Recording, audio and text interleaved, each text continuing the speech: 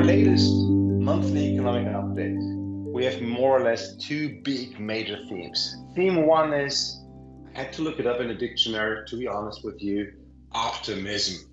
A word I hardly used for ages, but now it's back, optimism. We're more optimistic about the European economy.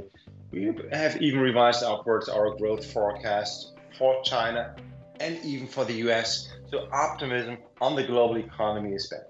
And then there's a second theme. And the second theme is divergence between the US and Europe and the Eurozone. Policy divergence. The big question we currently get is, can the ECB start cutting interest rates before the Fed does?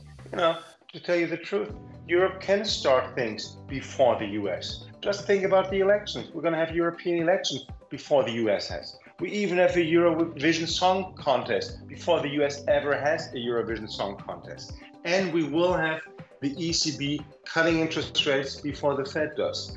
Should the ECB cut interest rates without caring about what is happening in the US? No, it shouldn't, because the ECB will also have to watch what inflation is doing in the US, because what we see is that inflation developments in the US carry over and show up in Europe only 6 months later.